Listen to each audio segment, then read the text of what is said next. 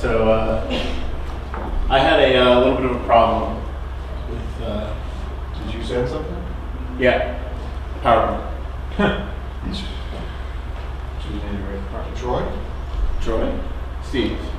Or did you send it to Troy? Oh, I sent it to Ann.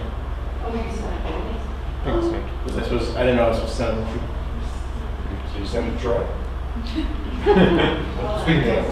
And sending it to Troy. Okay, that's my time. Sorry. Yeah. We can go 2 minutes. So what do we say, people? I think I did. Yeah! So let me start describing the problem that I'm essentially having in my class. So I like to give these kind of a little bit bigger, because I have a lot of accelerated students, and a little bit bigger problems that brought together a lot of mastery ideas. So they have mastered like 4 or 5 things. Can they bring them all together into a single problem and work that problem from start to finish? All right. So are we almost there? Should I send it?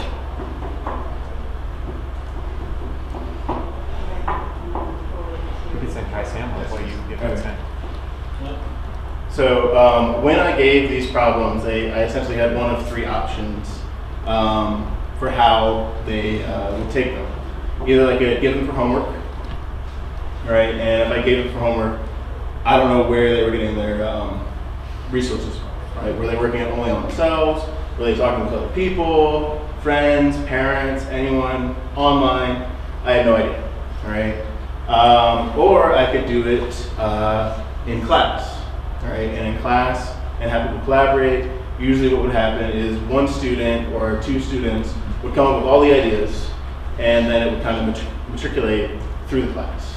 All right, so I don't know where some students weren't developing their problem-solving skills. They were getting through the problem, but not necessarily figuring out how and why a problem is started and solved. The third option was to do it so they couldn't talk to anyone, like quiz, test, that kind of thing. But then there comes an issue if they get into a block and they kind of shut down. I have great comics for each of those situations. Opening in 36, 35. Just tell us when to laugh. Okay. Hey, you should have already laughed 3 times.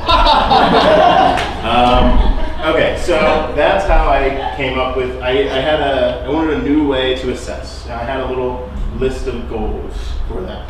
So I wanted it low risk, all right, so they would be willing to make mistakes, all right. I wanted them to be able to look at what they had done before and correct the errors that they had, all right.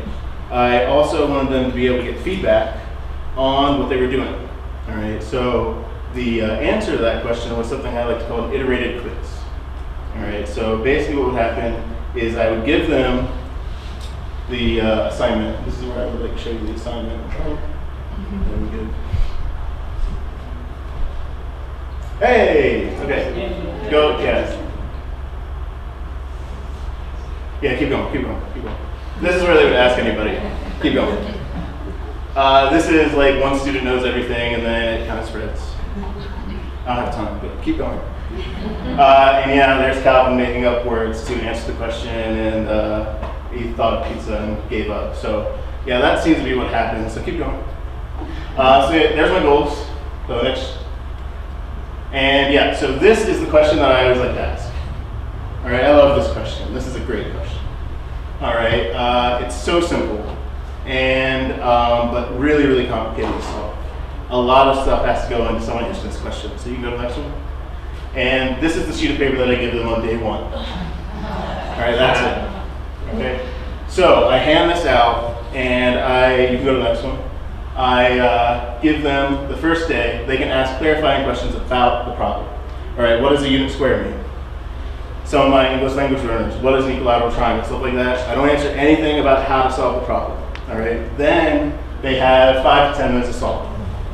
All right, a lot of people solve it incorrectly the first time, but they think it's right. So what happens is before they have class on Tuesday, I go back and I put comments on what they did. What they did well, what they didn't do well, how they could proceed.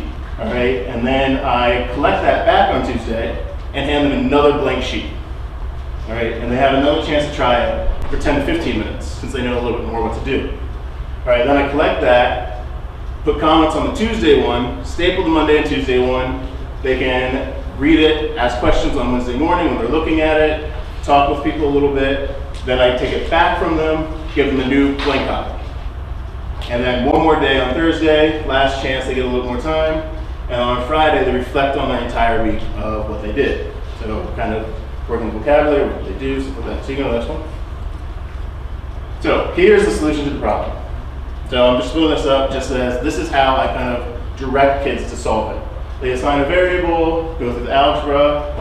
This is how I'm kind of leading them. But if they choose a different way to solve it, I'm okay with that. I let them keep on exploring that path, all right, which is really important. So you can go to the next one. So, big question, what about the high flyers, right? So for some kids, 15 minutes is enough time to solve this problem. For a lot of kids, they need the entire week just to even get close. So what I do is I ask them to redo the problem, but do it in a different way. So they have to approach it in a completely different way. Some of the other problems, I just kind of rephrase it. Make it an arbitrary value. Do a slightly different problem. Shift it a little bit so that those people that are the highest students keep on getting challenged, keep on getting pushed. But they're not, the middle kind of 60% of kids can keep on working on solving the problem on their own. You can go to this one. Bounce backwards.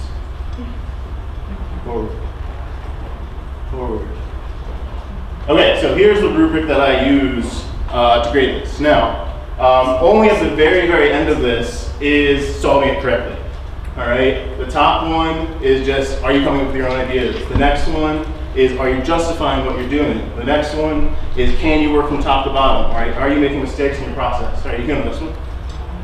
And these are kind of what I'm asking them. All right, am I supplying you with the ideas to solve this, or are you doing it? Did you justify why you did these things? Were you pretty much error-free, no matter what way you chose to do? All right, is your diagram correct, and how well did you explain it? We're using colloquial language, or we're using your vocabulary effectively. Next one. All right, so low stakes. I give quizzes every day. All right, so this is just worth 5 days of quizzes. So very, very low stakes. And quizzes are like 20% of the total grade, so they have the opportunity to take those risks and have a chance to fail. All right, you can go ahead. How much to do it? You have 4 minutes. Oh, cool. All right, so let's take another closer look at this. So this column right here is worth 5.5. All right, so if they just do nothing, that's my 5.5 range. And it goes to 7, 8.5, 10, and I oftentimes circle in between the two of them.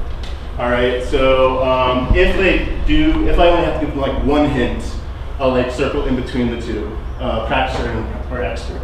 If they make like one little tiny mistake, then it's between like the two and practitioner expert, all right?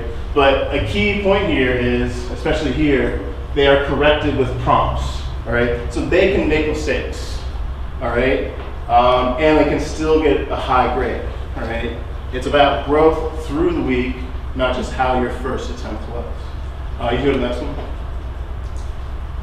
All right, so average student. This is kind of the week process of where I expect kind of the average student to be. So first day, try some diagrams. Maybe one of them's going to be right. Second day, they have that accurate diagram from suggestions that I made, and they start trying to use algebra. Third day, they're actually getting through that algebra a little bit, some mistakes. Fourth day, they've corrected their mistakes, and they're getting almost to the answer. And their explanation is decent, not great. So where they get circled on the rubric, next one, is right in there. So they're getting like a 42.5 to 45.5, and I'm circling somewhere in those bubbles, all right, usually for an average student. So next one. So this is my advanced students, students that are answering the problem and then getting a chance to answer the second time, all right? So sometimes my advanced students kind of make an error in this day and they just have to retry again, but a lot of them try it in 2 different ways. Next one. And then this is where they're kind of scoring, somewhere in these ranges. Next one. So then my low-level student, they struggle with the diagram. They take a couple days on it. Then when they get to the algebra, they really work hard. They struggle on it. And hopefully they're getting to a point where they're getting some significant algebra on there. So next one. And then this is usually where they get, and on this problem they do pretty well in the diagram. Other problems, the diagram's harder to do, so that would change. But yeah, that's the 8th grade range we usually looking at for them. Next. So here's an example of an average student day 1. All right, so I put some comments on here, and I think these stuff was from like the next day. They were just kind of checking things out. But as you can see, they had an incorrect diagram. They tried. Next one. Day 2, they got really creative and kind of bored at one point. But they were still kind of unsure of themselves.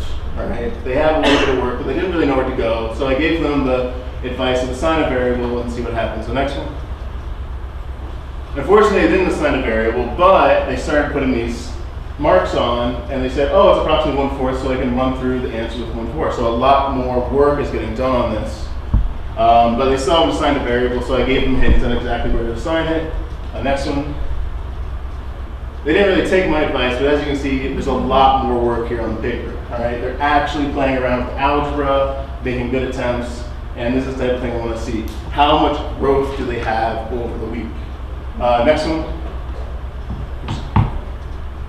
None? Okay, next one was like an advanced student, and they solved it in a different way, but yeah, I'm done. Thank you.